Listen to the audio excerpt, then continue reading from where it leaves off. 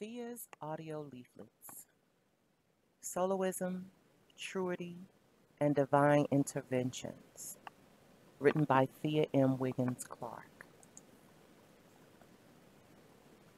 Folks will claim to love you until they discover that you've rekindled the parts of yourself beyond this realm, this third dimensional frequency.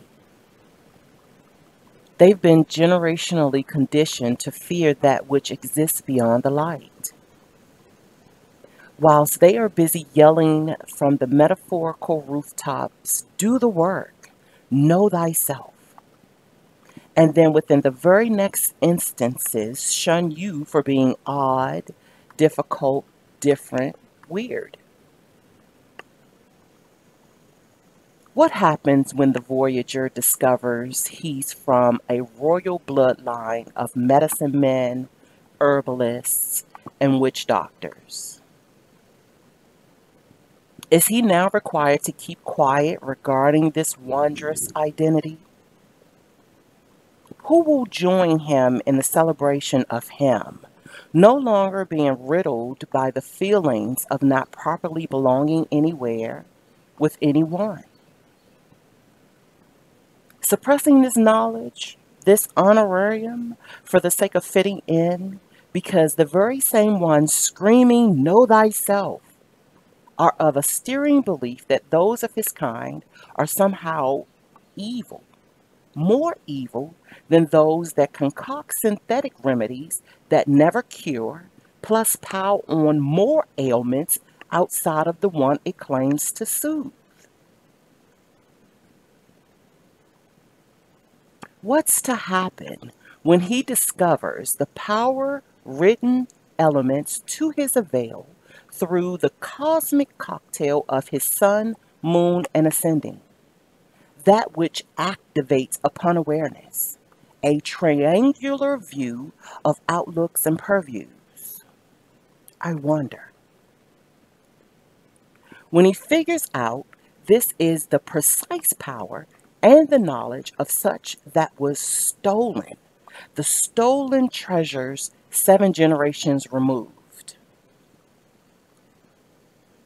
This particular knowledge has been desperately moving through lifetimes to get back to his mental and emotional mainframes. Corona.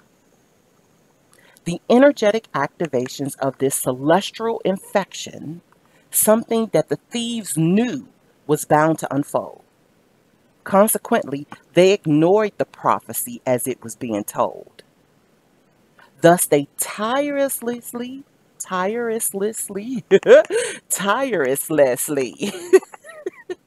went to working and crafting biological blockers to, yet again, prolong this inevitability. Relying heavily upon the ignorance of the muse majority. He ponders often about this unique addiction to remaining in the unknowing. He aches for those he loves to finally get a fucking clue, because surely it's way overdue. But he refuses to push, also knowing that haste makes waste, and this existence is all about tastes and treasures that must be cut and paste. In one's own divine timing, he knows this to be true. Therefore, he patiently awaits for the cycles that indicate anew, a better view, a sturdier energetic glue. For oneself, this must benchmark true. If not, then he runs the risk of furthering this dismal lack of evolutionary hue. And all will truly be wasted.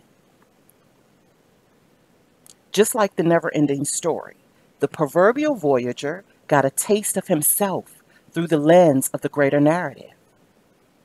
All was forgiven because he finally realized it unfolded exactly as it was divinely signatured.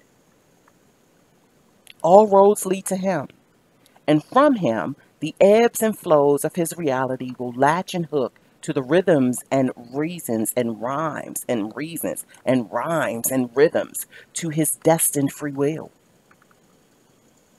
Thus, all his mistakes, pitfalls, detours, character assassinations, aligning assumptions against his true intentions, all were divinely ordered for the sake of his keen, uniquely structured existence. So here's to him, this remarkable complexity, the one that can't be, won't be boxed or shelved.